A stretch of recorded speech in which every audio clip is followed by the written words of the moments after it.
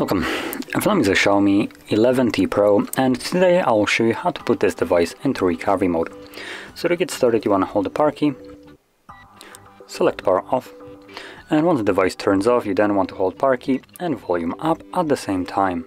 So I'm going to do that right now.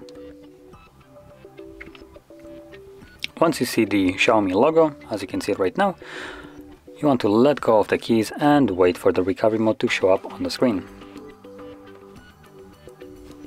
And there we go.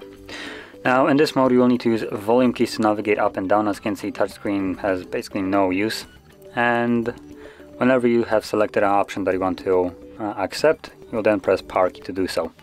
And obviously you can reboot the device and go back to Android, wipe data, which is a factory reset of the device, connect to XIAOMI Assistant application and boot the device into safe mode.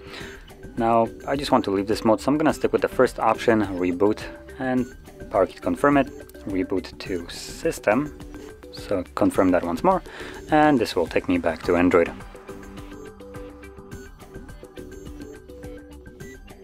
And there we go. So if you found this very helpful, don't forget to hit like, subscribe, and thanks for watching.